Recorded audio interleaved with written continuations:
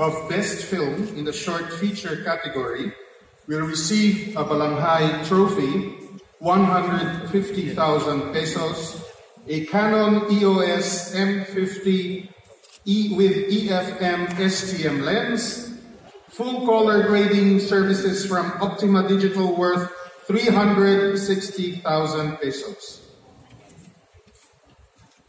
I am about to open the envelope that contains the winner of Cinemalaya 14 Best Short Feature Film. For its general technical excellence and its vigorous satire on the problems in the Philippines, the award for Best Short Feature Film goes to Jodilerks Dela Cruz, Employee of the Month by Carlo Francisco Manatad.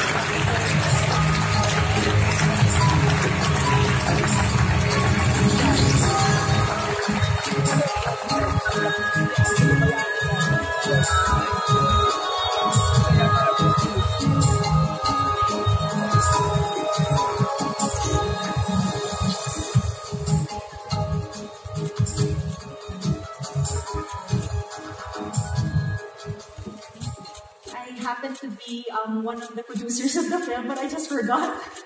Carlo is still out of the country up to now. He's been gone for almost 2 months already, writing his script for his first full feature film. And I'm very sure he will be ecstatic and very, very happy to have received the award for Best Short Film. Maraming salamat po sa Cinemalaya jury and to everyone who supported Carlo, most especially Tech Chang Lim, his cinematographer from Singapore. Thank you.